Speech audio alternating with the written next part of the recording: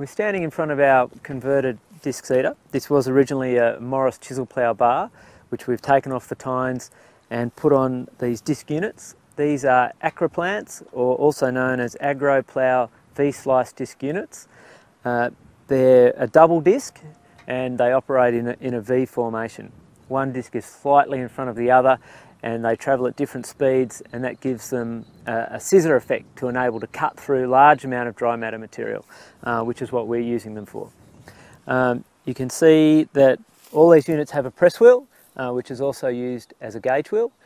So we can put downward pressure on this, which will actually lift the discs up, which is not how we use them. We just have them travelling along the ground with very little amount of pressure on the ground, and so therefore we have very little pressure on the discs, so reducing the maintenance on the units.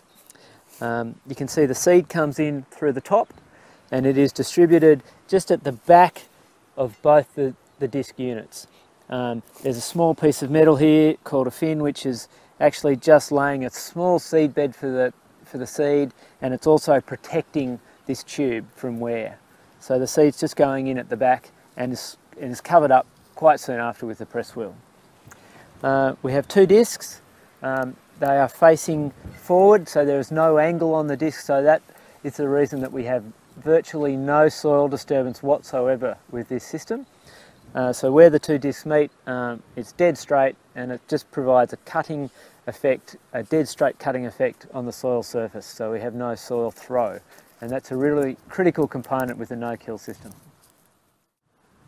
There's one more component of this machine. It's not a critical component at all for no-kill cropping, but it has been really important for us for pasture cropping, particularly in the wet sowing conditions. We've put a single coulter on the front of this machine, and each one of these leads the sowing discs. The reason we've put these on is to be able to cut through large amounts of dry matter in wet conditions, and also provide a little bit of tilth under the seed as well for pasture cropping. So this machine, having these, has enabled us to do all our operations with just the one machine, and we have removed a tine from the system altogether. We have designed it so that these can be wound up, so we're not using these now while we're no-kill cropping, and that certainly reduces the resistance and improves the efficiency and speed we can go, and the fuel use we're using as well. You'll notice on these coulters that there's a little bit of movement there, a little bit of swivel, maybe 15 degrees off centre. That helps with turning a little bit, and also it helps them fin and swivel through rocks.